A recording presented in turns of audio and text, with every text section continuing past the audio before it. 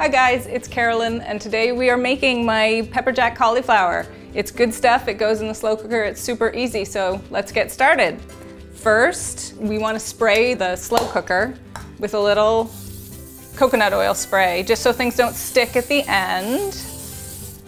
And then all you have to do for your cauliflower is really just break it up. I find that that works a lot better than trying to cut it the whole time, because then you get a lot of little crumbles.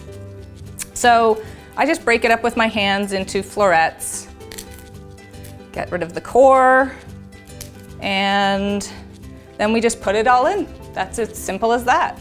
Then you just take some cream cheese. This is about 4 ounces. Dump that in, 2 tablespoons of butter, a little salt and pepper. That's to taste, but you know, I do about 1 teaspoon. Pepper, I just eyeball it. I don't think I ever measure pepper out properly.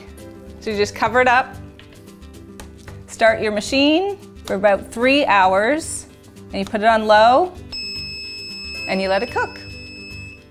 So now our cauliflower has cooked for 3 hours on low, and we're just gonna add plenty of pepper jack cheese. You can add as much as you want. I've grated already. I've got about 1.5 cups here, but I'm gonna grate some more because it tastes good and it makes it extra cheesy. So then you can just add the pepper jack right into your slow cooker. It's nice and hot. Just sprinkle over, get it all in there. And you're gonna stir everything together.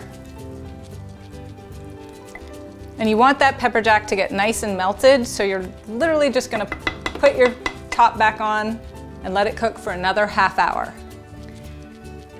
And after 30 minutes, you can turn off your slow cooker and you can add your bacon. Of course, there's gotta be bacon, right? So this is about 6 slices of nice thick cut bacon, and it's already pre-cooked. And I just sprinkle it in.